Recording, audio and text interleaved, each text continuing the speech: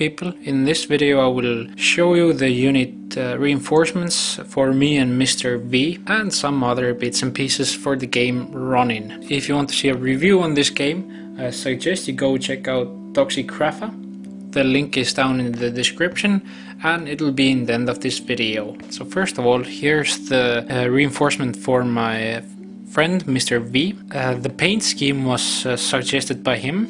Mr. V is also doing some sword fighting, learning the art of katana, and that's his costume in the training place. Dark blue pants, black shirt and a black sword with a blue handle. As this is his 7th samurai, if you haven't seen Kurosawa's 7 Samurais, I suggest you go check it out. I have my Bandits, right? I also had another 4 that I didn't paint up for the first 8.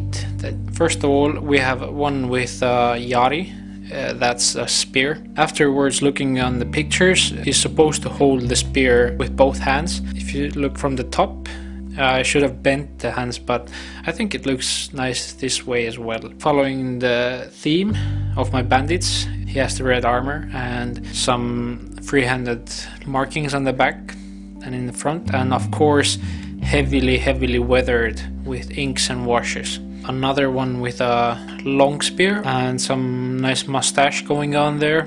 Butt naked dude.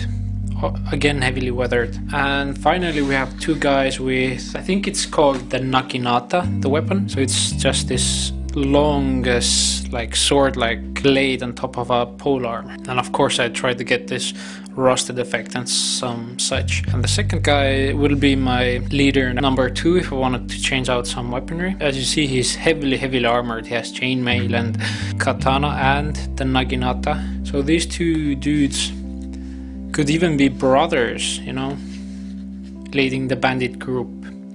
Here's my finished bandits.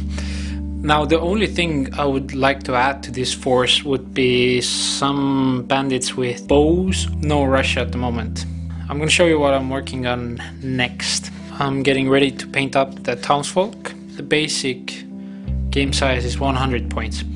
And in the scenario where you need to have townsfolk or the villagers that you need to either protect or kill, you need 1 for every 25 points. For 100 points you need 4. For that I'm gonna paint up this old dude, this mother with a child, and this merchant man, and finally a geisha. Maybe some of you might remember, but Games Workshop with their starter sets usually came out with these measuring sticks.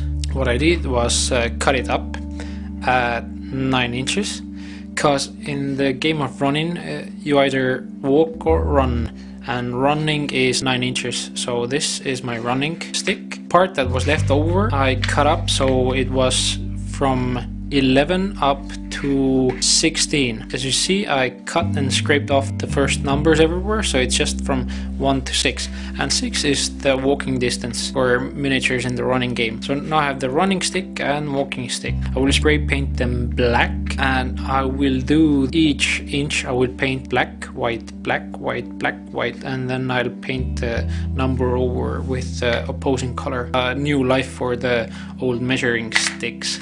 Thank you for watching, keep it safe, and I'll talk to you in the next one.